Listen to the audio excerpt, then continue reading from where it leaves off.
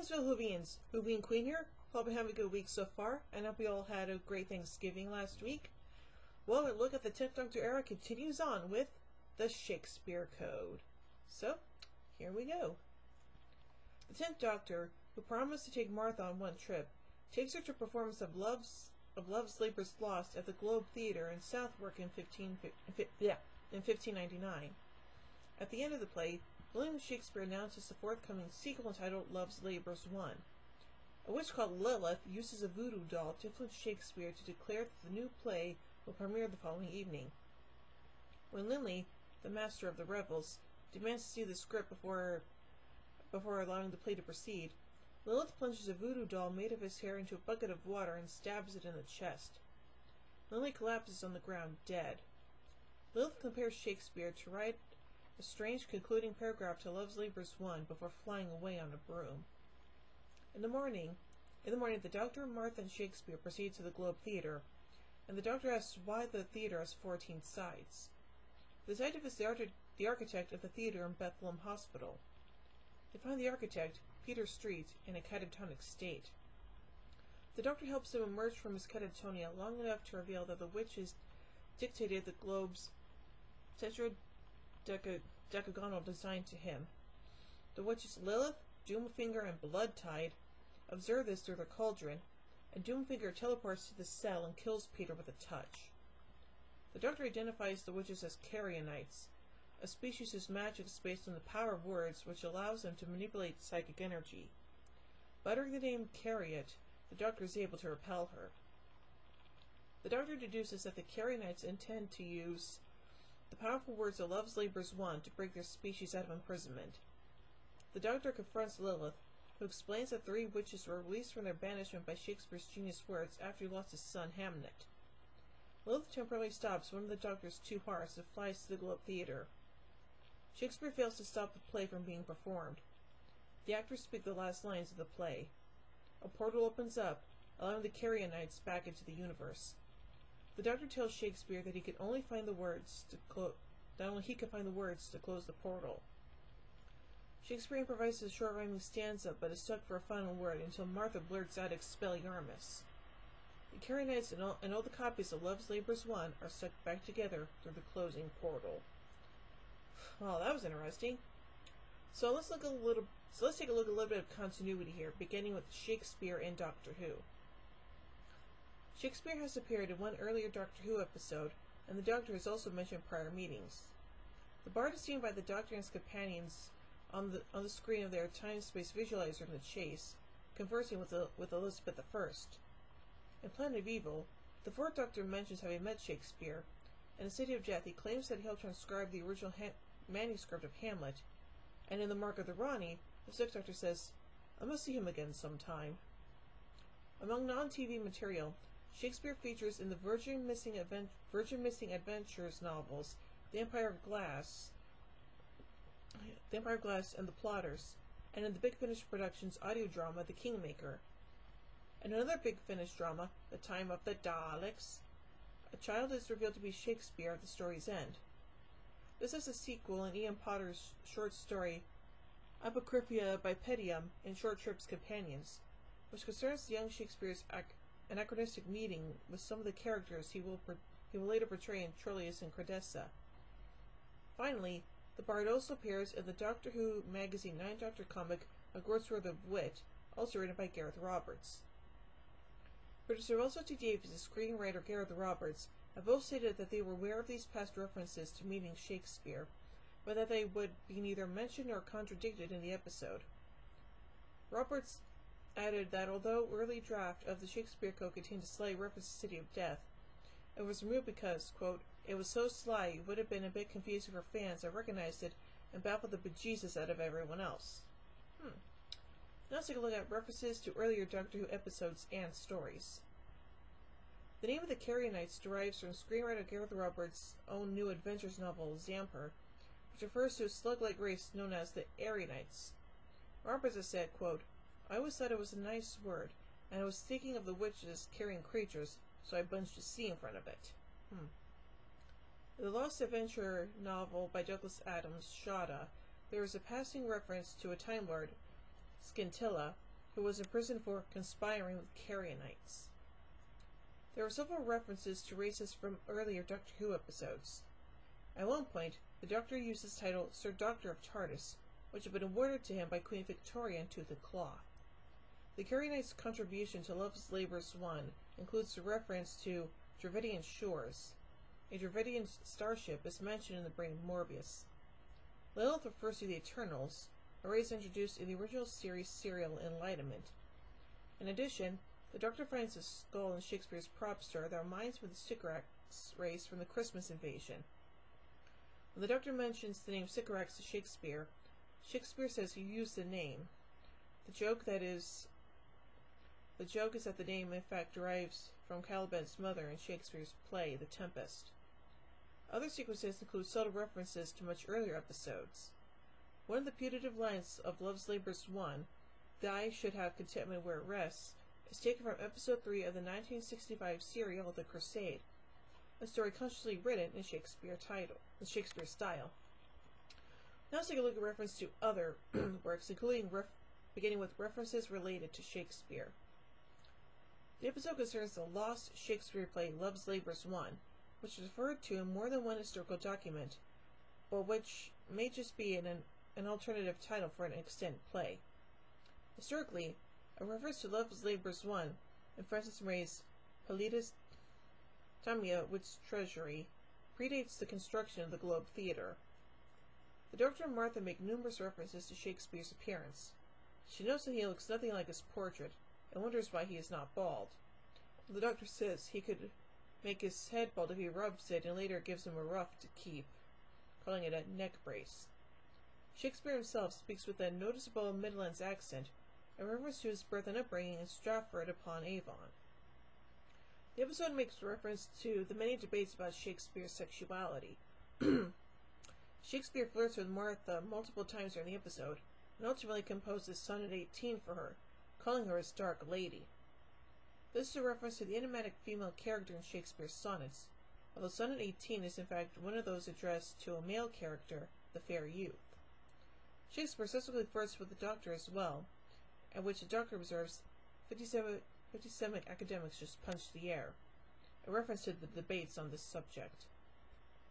There is a running joke throughout the episode in which the Doctor creates an apparent ontological paradox by inspiring Shakespeare to borrow phrases that the Doctor quotes from his plays.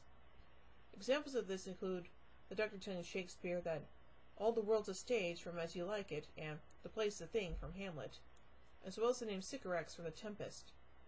However, when Shakespeare himself coins the phrase to be or not to be, the Doctor suggests he write it down, but Shakespeare considers it too pretentious.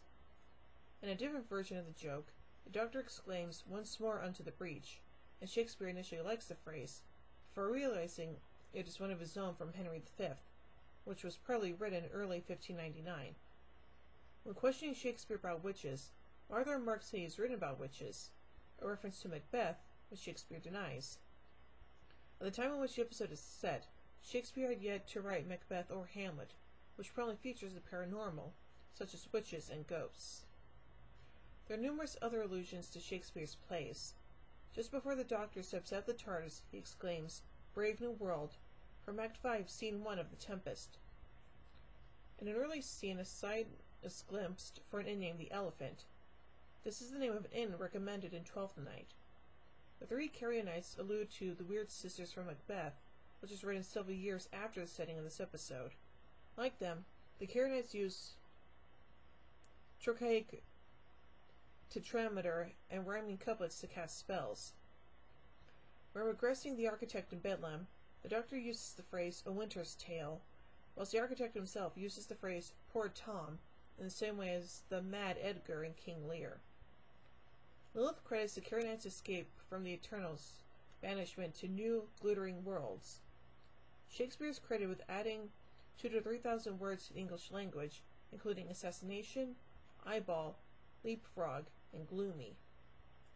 The character Kemp is William Kemp, a highly regarded comic actor of the era, who was a member of the Lord Chamberlain's Men along with Shakespeare and Richard Burbage.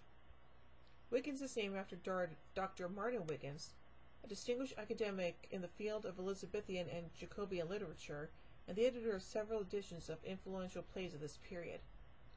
Wiggins is also a Doctor Who fan and a friend of writer Gareth Roberts. According to Roberts, quote, "If anyone was going to trip me after the transmission, it'd be him, so I thought I'd butter him up first." And now finally, let's look at other references. There are several references to the Harry Potter franchise. In one point, Martha says, "It's all about Harry Potter," which prompts the Doctor to claim that he has read the final book of the series, which will not be released until 3 months after the episode was aired. The Doctor refers to it as Book 7 because the title had not been made public at the time of filming. At the end of the episode, Shakespeare, the Doctor, and Martha use a word from Harry Potter, Expelliarmus, to defeat the Carey Knights, and the Doctor exclaims, "Good old J.K.!" These references include some meta-theatrical humor, since David Tennant played the villain Barty Crouch Jr. in the film adaptation of Harry Potter and the Goblet of Fire. There are several references to the paradoxes of time travel. Martha mentions the possibility of killing her grandfather, an allusion to the grandfather paradox, when she first steps from the TARDIS. She also suggests that stepping on a butterfly might change the future of the human race, an idea that originates in Ray Bradbury's 1952 short story A Sound of Thunder. The Doctor explains how history could be changed with devastating results by referring to the movie Back to the Future. Martha scorns this explanation by saying, "The film?" To which the Doctor retorts, "No, the novelization, yes, the film." There is indeed a novelization of Back to the Future, written by George Gibb. Some of the words and names used are derived from other works. The Doctor claims Martha comes from Fredonia, a fictional country in the Marx Brothers film Duck Soup. It was also used as the name of a planet in the Doctor Who novel Warmonger by Terrance Dicks. The planet Rixel 4 is named in an episode of The Tomorrow People from 1974. The Doctor quotes the line, Rage against the dying of the light," from "Do not go gentle in that good night" by Dylan Thomas. But Warren Shakespeare cannot use it as it is somebody else's. And now on to the production. So let's look at that by looking at the writing and pre-production. The episode was Gareth Roberts' first writing credit proper on the show. However, he had written for Doctor Who many times before. He started with some Virgin New Adventures, a series of Doctor Who novels with the highest science. He went on to write several more books for Virgin Books and further Doctor Who spin-offs. For the new TV series, Roberts again produced a tie-in novel, Only Human, and then various smaller jobs for the TV show, including the Attack of the Grask digital television interactive mini-episode and the TARDisodes. As revealed in Doctor Who Adventures issue 30, this episode had the working title Love's Labours Won.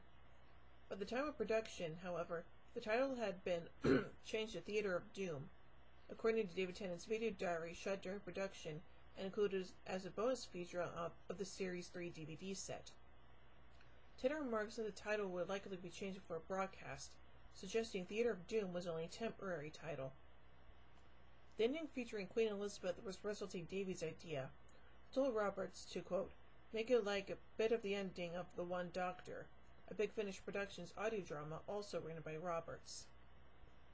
The scene in which the Doctor and Martha share a room was originally written to have the Doctor casually dressed down to his underwear, and still obviously invite Martha to share the bed. It was rewritten as the producers and Tennant thought it would be inappropriate. Good idea. Now let's take a look at filming. Filming for the episode took place from August 23rd to September 15th, 2006. Production started at the production team's Upper Boat Studios in Treforest for the scenes in the Crooked House. Production then went on a week of location night shoots, beginning in Coventry, including Ford's Hospital for one night, before moving to the Lord Leicester Hospital, Warwick.